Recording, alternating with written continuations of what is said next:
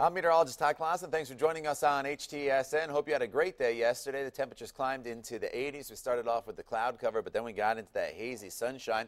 Our high temperature topped off at 82 degrees in Indianapolis, as well as Bloomington. 81 was the high temperature in Muncie. We had a little bit of a breeze yesterday, and today is going to be very similar to yesterday with one exception, and that is that the temperatures will be warmer today as everybody, I think, climbs into the mid-80s, but we will have that hazy sunshine once again, and we will also have that breeze that could be over 25 miles per hour at times.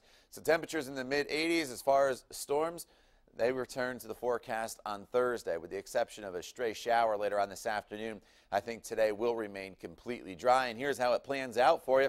We're up to 85 degrees by 4 o'clock with those wind gusts that could be over 25 miles per hour. By 6 o'clock, we have a temperature of 86 degrees. It's warm. It's on the muggy side.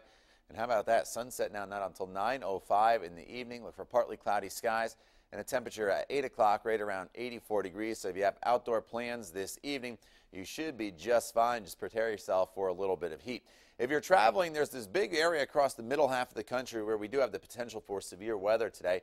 The greatest potential will be in western Kansas down into western Oklahoma and extreme northern portions of Texas. The slight risk extends all the way into Minnesota and Wisconsin. Then there's a small area, including New York City and Boston, that is under the slight risk for severe weather throughout the day today.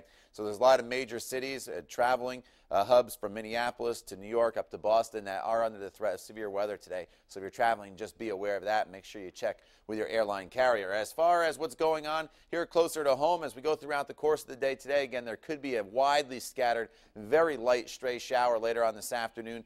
99.9% of us do not see that shower. I would not worry about it. The better chance of rain will come in here throughout the day tomorrow, first with some scattered thunderstorms, and then a little more organized of what we'll call a line of storms will start to make its way towards the area during the day on Friday, and then we'll keep those thunderstorms in the forecast, unfortunately, heading into your weekend. Before today, we're up to 86 degrees in Indianapolis for the high, 87 in Bloomington, 85 in Muncie throughout the course of the afternoon. Maybe you want to catch a ball game at Victory Field. 135 rather is the first pitch, 82 degrees to start.